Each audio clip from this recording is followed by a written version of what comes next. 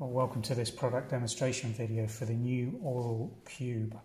It's an oral fluid or saliva drug testing kit, and this is the packaging that it comes in. This particular product is the workplace variant.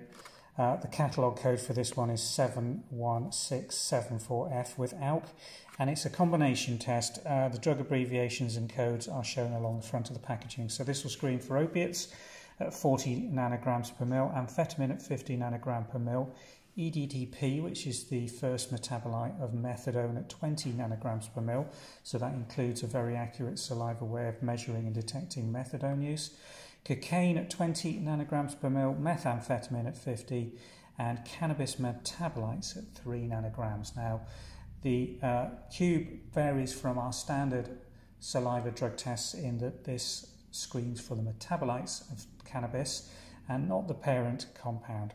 And also included in this swab test is alcohol. So let's pop open one of these and show you what the test cube looks like when open. So this is the contents of that foil that I've opened for you now. Desiccant pouch to keep it absolutely dry and in tip-top condition prior to doing the test. And you will only open this test cube just before you're ready to perform the test.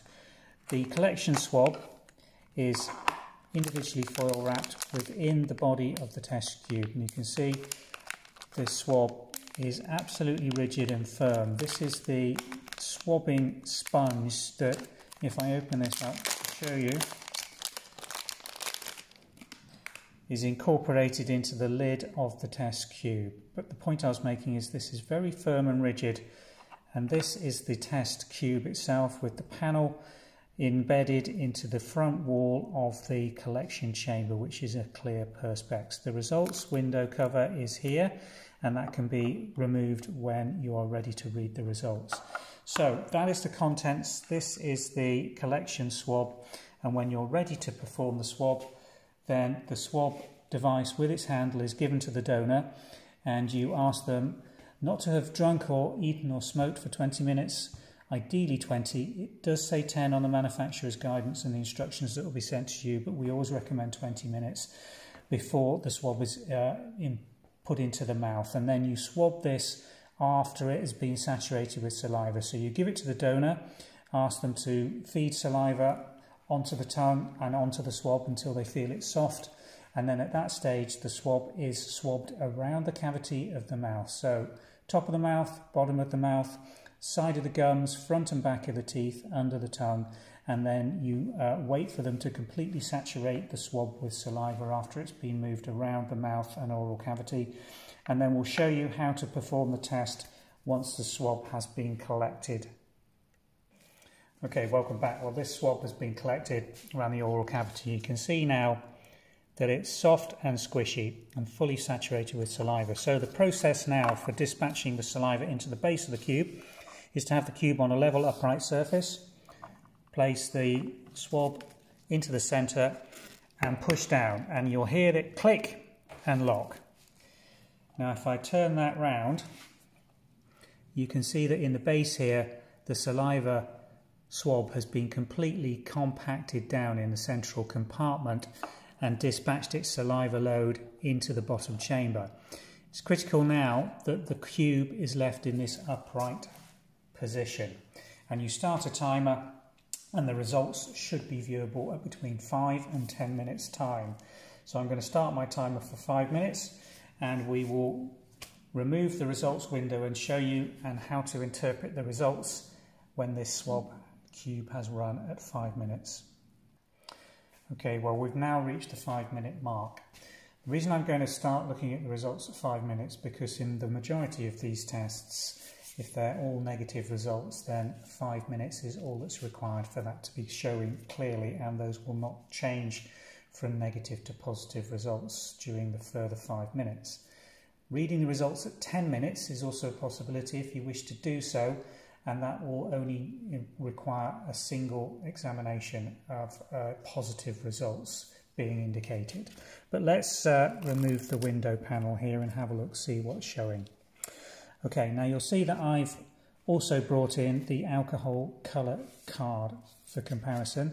Let's just do the alcohol first. This is on the right hand column marked ALC, and you're looking for the pad which is just below the the abbreviation ALC, and you're comparing that against this colour chart to read the equivalent BAC, and you'll see that that one is 0. So there's no alcohol detected in the alcohol test on this drug test. Let's move to the other results now. You'll see that we've got 1, 2, 3, 4, 5, 6 windows here. And let's just run through. We've got at the bottom area, and you've got some indicative results showing here on the actual front of the panel. We've got all 6 T lines showing, which interprets this as a clear negative result, and we can be certain of that because all the control lines are present. If the control lines weren't showing, the commonest reason for that is inadequate or too viscous saliva sample, and this test cube actually includes a panel here that you can remove to have a look at the bottom chamber. You can also just reverse it round and have a look to see. Can you see the saliva moving in there? There's obviously adequate saliva in here, but if there was nothing moving in the back and you had no control lines, it would indicate that the swab had not been saturated in sufficient saliva by the donor. The drug abbreviations are at the top area here, so OPI on this column, THC on this column, AMP on this, etc., etc. So you look at the various abbreviations for the drugs, and that gives you the positive or negative result for that particular drug group. So very easy to interpret. At 5 minutes, if you've got all negative results and no alcohol detected, you can move on to the next test. If you have no test line showing in the presence of a control line at 5 minutes, you must give it an additional 5 minutes and read the result showing at 10 minutes. That is the correct and accurate result.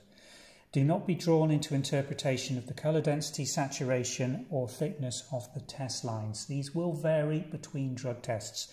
That is a perfectly normal characteristic of all saliva and urine drug tests.